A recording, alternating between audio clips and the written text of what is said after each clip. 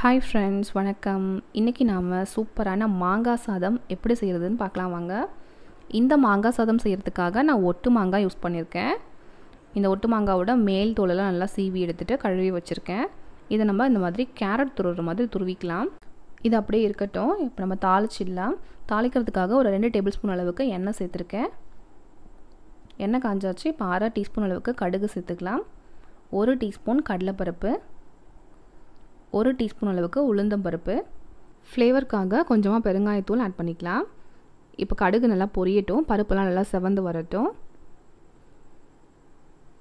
கடுகு நல்லா பொரிஞ்சிடுச்சு. இப்போ நம்ம காரத்துக்காக 3 காஞ்ச மிளகாயை பாதியாக கிள்ளி ஆட் பண்ணிக்கலாம். கூடவே ஒரு பச்சை மிளகாயும் கொஞ்சமாக கருவேப்பிலையும் சேர்த்துக்கலாம். இந்த மிளகாயோட காரம் தான் சாதத்துக்கான காரம், அதனால் மிளகாயோட அளவை உங்கள் காரத்துக்கு ஏற்ற மாதிரி போட்டுக்கோங்க. ஒரு பெரிய வெங்காயத்தை அந்த மாதிரி தூளாக கட் பண்ணி ஆட் பண்ணிக்கலாம். இப்போ இந்த மிளகாயும் வெங்காயத்தையும் நல்லா வதக்கி விட்டுக்கோங்க. அடுத்ததாக ஒரு 1/4 டீஸ்பூன் அளவுக்கு மஞ்சள் தூள் ஆட் பண்ணிக்கலாம். இந்த மஞ்சள் தூளை நல்லா அந்த எண்ணெயில் வதக்கி விட்டுக்கோங்க. அப்போ தான் இந்த பச்சை வாசனையெல்லாம் போகும். இப்போ லைட்டாக வதக்கியாச்சு. இப்போ நம்ம துருவி வச்சுருக்கோம் இல்லையா, அந்த மாங்காவையும் சேர்த்துடலாம். சேர்த்துட்டு நல்லா கிளறி விட்டுக்கலாம். இதுக்கு தண்ணியெல்லாம் ஆட் பண்ண வேண்டாம். தண்ணி ஆட் பண்ணணுன்னா மாங்காய் பச்சடி மாதிரி ஆகிடும். மாங்காய் இருக்க தண்ணியே போதும். இப்போ சாதத்துக்கு மொத்தமாக தேவையான உப்பை எடுத்து வச்சுருக்கேன். அதில் பாதி மட்டும் இப்போ ஆட் பண்ணிக்கலாம். மீதியை சாதம் சேர்த்துட்டு அப்புறமா ஆட் பண்ணிக்கலாம். நல்லா உப்பை கலந்து விட்டுட்டு ஒரு தட்டு போட்டு மூடி ஒரு 2 நிமிஷத்துக்கு வேக வைக்கலாம்.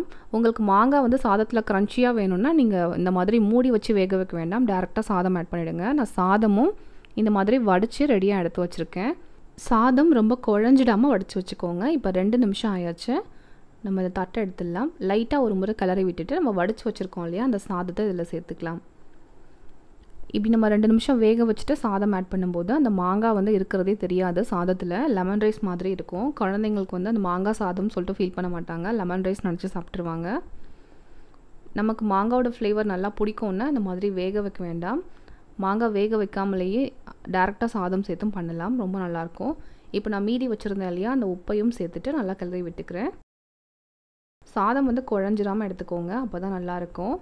இப்போ நல்லா கலந்து விட்டுட்டேன். இதை நல்லா இப்படி அமுத்தி விட்டுட்டு ஒரு நிமிஷத்துக்கு தட்டு போட்டு திரும்பவும் சிம்மில் மூடி வச்சுட்டேன்னா அந்த மாங்காவோட ஃப்ளேவர் எல்லாமே, அந்த புளிப்பு காரம் எல்லாமே சாதத்தில் நல்லா இறங்கியிருக்கும். இப்போ 1 நிமிஷம் ஆகிடுச்சு. நம்மளோட மாங்காய் சாதம் சூப்பராக ரெடி ஆகிடுச்சு.